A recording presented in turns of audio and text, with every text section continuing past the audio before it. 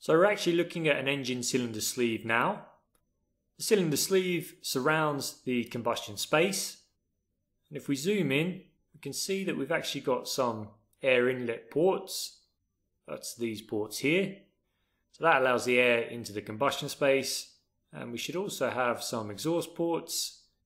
Actually, it looks like the exhaust ports would be mounted on the top of the cylinder liner itself, or on the top of the combustion space.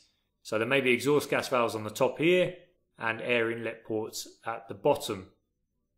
Usually this type of design is reserved for larger diesel engines because it's more common that you have both the air and the exhaust gas valves on the top of the combustion space. Either way, air comes in through these ports here, exhaust gas looks like it's discharged out of the top. There is one other similar arrangement actually that we could have here where exhaust gas ports would be on the left and air inlet ports would be on the right. But anyway, let's focus on the jacket water system. The jacket water system is actually within this space here. You can see we've got a gap, runs all the way along the cylinder liner, and we're going to fill that up with jacket water, and we're going to remove heat from the cylinder liner. So we're going to take away heat from the combustion space. The jacket water itself may exit out through these holes here, and it will most likely come in through the base. You can actually see there's a hole here, and it looks like that hole connects onto the jacket water internal passages here. There may be more than one hole. You can see another one here and another one there, and that ensures we get a lot of cooling water flow going into the cooling water passages within the cylinder sleeve. And then the cooling water will flow up, take away some of that heat, flow out of the top, and we will cool down our combustion space. Normally, whenever you're using a liquid or a gas to take away heat, it will flow from the bottom to the top. That's because the liquid or the gas heats up and it wants to travel upwards because when you heat it up, it has a lower density. So rather than trying to pump it down, imagine it's getting hotter and we're trying to pump it down, we actually go the opposite direction and we say, okay, we'll pump it in the bottom. As it heats up, it will naturally travel up anyway, and we'll use our pump just to help it along.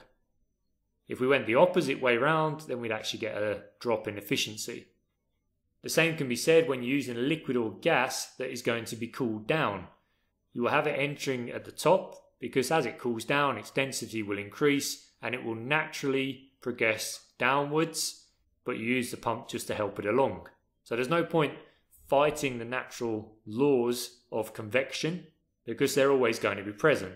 So if it's a liquid or a gas that is going to become hotter as it takes away heat, then pump it in at the bottom and allow it out at the top. If it's a liquid or a gas that is going to become colder, then pump it in at the top and take it out of the bottom. And that logic is true for many heat exchangers and industrial machines. So now we know a little bit about the cooling water system and what it's used for. What are some of the important design considerations associated with a cooling water system? Well, the first one, and perhaps the most important, is that water can freeze. If water freezes in your engine, it's going to expand, and if that occurs, the parts within the engine are not going to be able to contain the water anymore, and you're going to crack some of the components in the engine. So let's imagine for a moment that we had cooling water in these passages. It freezes, the water expands, and we're going to have loads of cracks that appear on our cylinder liner. Now, cylinder liners are not necessarily cheap. You may crack the entire cylinder block of the engine itself, and that will render the engine almost totally inoperable and you won't be able to repair it. So in order to get around this problem, we dose cooling water with antifreeze. That means that the cooling water can be exposed to sub-zero temperatures and it will not freeze. So antifreeze is very important. Usually it's mixed in with the cooling water itself.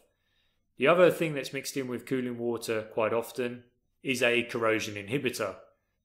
The corrosion inhibitor essentially just stops all of these internal passages, so all the area inside here, from rusting. So hopefully that clarifies in your own mind what cooling water is and its function within the engine. Let's move on to our final system now, which is the electrical system, also referred to as the electronic system.